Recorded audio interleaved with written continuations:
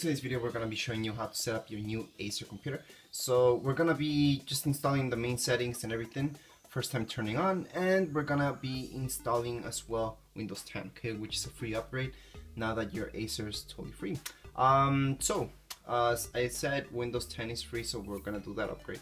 The power button's right here, so we're just going to press that first of all. And if you guys don't get power right away, I suggest hooking it up to some electricity. Now some Acers will come with some electricity on the battery itself, but usually they won't, so you're gonna need to hook it up. So first of all, we're gonna hook it up. So we have the cable right here, and we are just gonna hook it up to the back of our Acer. You guys will see a couple plugs, and we're just gonna hook it up right here. Okay, so some Acers you will see some battery on it already. One of the first things that you guys want to do besides doing the setup is actually wasting the whole battery. Okay, so you guys want to use up all your battery up to almost 0%, and then what you guys are gonna do is charge it up to 100%. You're gonna do that for at least 3 times. Now we do that because the battery from your computer, and for everything really, even iPhones or Androids, they keep that memory, so they kind of know what's 0 and what's 100%. Now if you guys screw up and you guys only charge it up to 40% and then disconnect it, it's gonna still work, but your battery life won't last as long as it would if you guys did this process that I'm telling you. So charge it up fully and make sure it's 100%, and then only then just unplug it and bring it down all the way to 0. Once you're in 0, plug it back in, charge it up, and do that 3 times. Okay, so don't just have it hooked up to your electricity the whole time. You guys want to leave it and let it just drain out the battery first. So this will take some time to set up. We're gonna set it up in Spanish today, but it's the same thing if you're setting it up in English. Okay, the language I'm gonna set up in Spanish by no means doesn't make a difference in the setup way. Okay, so first of all, so we're gonna be setting it up in English. There's English and French.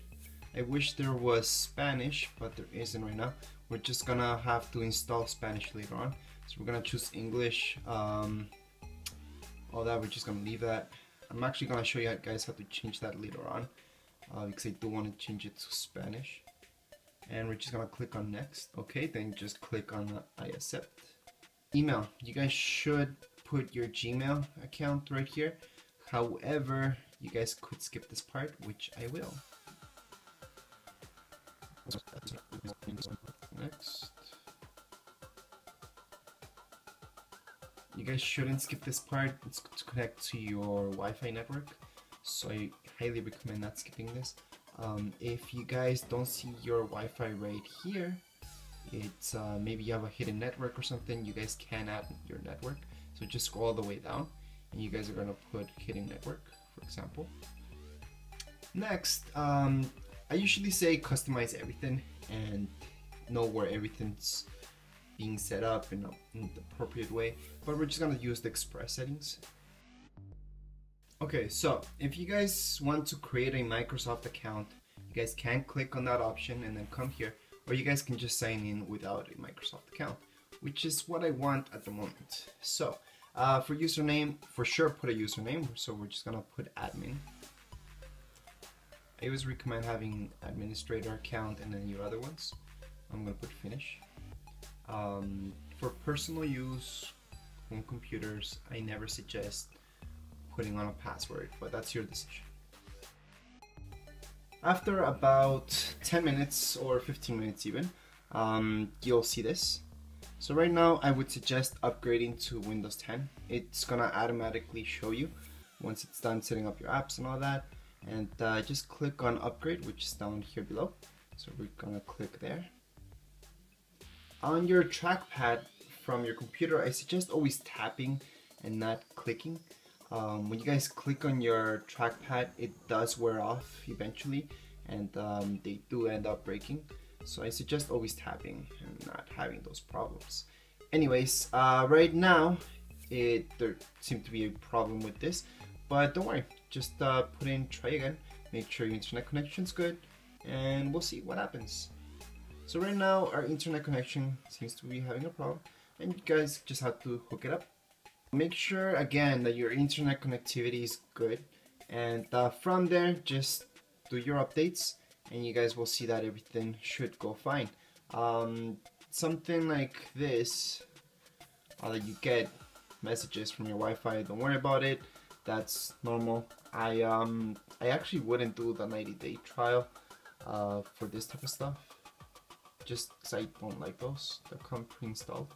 So I would do my own antivirus on it, and I would set up all my own software on it, not do any trials, but the full versions of things. So right now it's gonna take some time, but you're pretty much done with the setup. Windows 10, basically same thing, and later on in this video it's just for setting up your language, which I'm gonna change, and other stuff like that, a little bit more advanced. But right now you're ready to use your computer. Don't forget, at this point in time you guys have to go into Internet Explorer. However, don't use it, okay? Just use it right now to download Safari, if you guys like Safari, or Firefox, Google Chrome, and other browsers that are like that.